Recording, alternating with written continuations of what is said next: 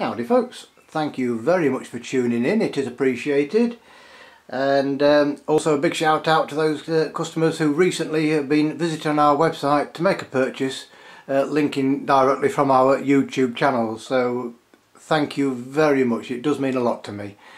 So today we're going to have another look, yes, another look at the Skywatcher Startravel 80, but from a different angle, not literally. So a couple of things missing. Can you tell what it is yet? Well, you'll notice there's no finder scope and it's on a photographic tripod. So there may be a situation where you only want this scope as a spotting scope. Looking at the stars and the moon is of no interest to you whatsoever. You just want the OTA, which is the optical tube assembly. So to use this as a spotting scope, what we have is a multi-coated objective lens, a couple of decent Plossls eyepieces. With this version that we're selling, the OTA, it comes with Plossls eyepieces, not modified achromatics. Comes with a very nice non-dielectric coated 45-degree erect image prism diagonal, which gives correct orientation left and right. So it's pretty much, yeah, as you would expect from a standard spotting scope.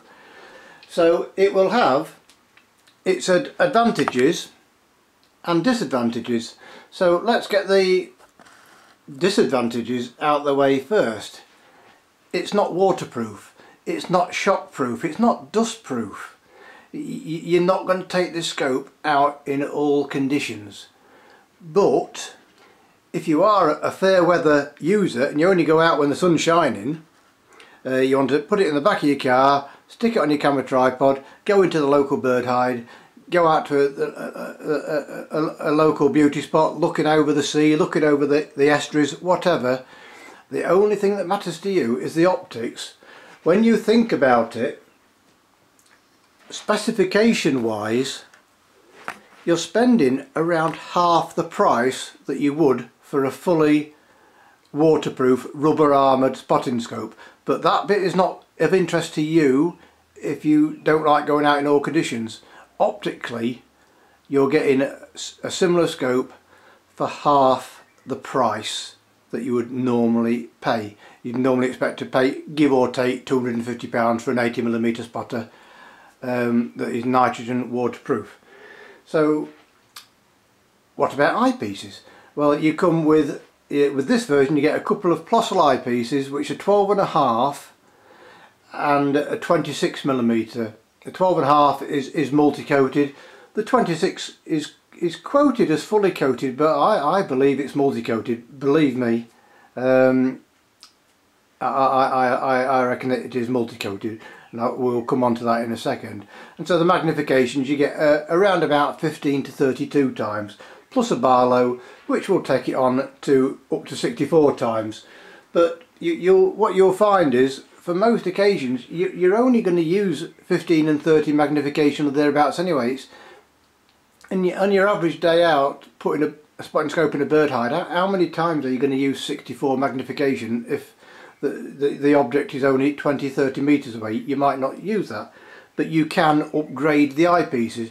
It is limitless almost, the amount of eyepieces, and even filtration, maybe a UV filter or a polarizing filter to reduce the glare from the water. You can put these in, adapt these to the scope.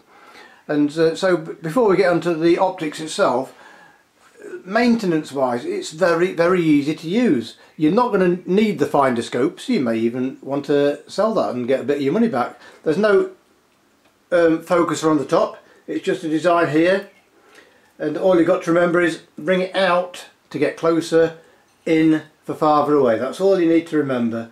Regards maintenance, if you maybe got a spotting scope that's got a non-removable eyepiece and you end up with a bit of dust inside, undo that, take the eyepiece off, blow the dust out, no problem. You get a bit of dust on the inside of the prism, no worries, take it off, get your dust blower. Same applies to the objective lens, where at first glance it's a non-removable lens shade, but that just slides off, so you can easily gain access to the objective lens if you need to clean it or use your blower brush or whatever. So let's get on to the optics. What I've got in there at the moment is the little silver eyepiece there. It's a 26mm. It gives I think 15.2 magnification. The view you get through that is astonishing. It's a long eye relief eyepiece. There's no rubber eye cup, so it just takes a little bit of getting used to have your eye further away from the eyepiece that you may do normally, but the view you get is spectacular with this for a spotting scope in this price. I'm not talking about the stars, I'm just my usual subjects, looking at chimney tops for chromatic aberration, checking close-up focus, everything that I would do with the normal review. It's not ED, and so there is some chromatic aberration. There is a little bit of pincushion distortion, but the sharpness to the edge with this eyepiece is remarkable. It really is. It's not what you call flat field technology. I will come on to that in a minute or so. But the edge of field sharpness with this eyepiece is incredible. Just a little bit of pincushion distortion, a little bit of red or violet chromatic aberration, especially on high contrast subjects looking into tree branches that are heavily backlit. Moving on, that sharpness, brightness and the clarity, looking at the bottom of my garden where there was a section where I could not see anything with the naked eye. The detail, the spider, like spiders' webs in the darkness that you could pick out with ease without disturbing the wildlife, absolutely incredible. Probably up there with many 100mm spotting scopes. And with this being a non-zoom eyepiece, there's less glass to go from A to B. There is less glass elements for the light to go through, so you get really good light transmission, and that's from a fixed eyepiece. Moving on to the 12.5mm eyepiece, the chromatic aberration, it seems to change from a red to a purple, and it's increased slightly, also the pincushion distortion is increased slightly, and a reduction in brightness and contrast, but still very good in low light, and that gives us 30 magnification. I haven't tried the Barlow yet, but it is a basic one with this telescope, so be realistic. You will get a drop up in quality at the higher magnification, but you can always upgrade the Barlow to something else in the future.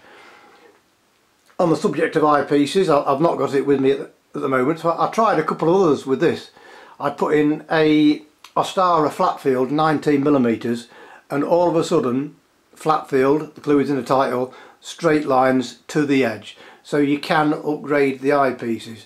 I put in an Olivon ED eyepiece to notice a slight reduction, not total elimination, but a slight reduction in the chromatic aberration. This is not just a scope for looking at longer distance. I could focus down to around about 5 meters or so, 5 to 6 meters, and with a shallow depth of field, it was really incredible the view you got through this scope, how it threw the background out of focus.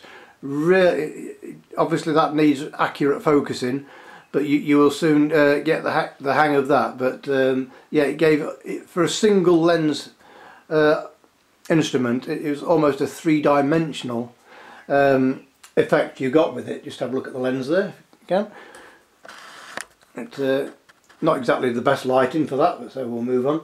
But yeah, for using this as a spotting scope, it's very capable. It comes with a tripod adapter as standard, so you don't have to buy that separate. There is also a tripod thread there, but ignore that. That will not secure it very well. And there is a thread there if you want to put a camera on it, piggyback. And on the other side, if you want to use the finder scope, by all means do so, whether it be the red dot that you get with it, or you get maybe a 6x30 or a 9x50 or some other device that uses a hot shoe attachment. And yeah, so that's a quick look at another look at the Startravel 80, Skywatcher Startravel 80. That it can be used as a spotting scope. You don't need to be into astronomy to purchase this scope. So thank you very much for watching as always, and we shall see you next time.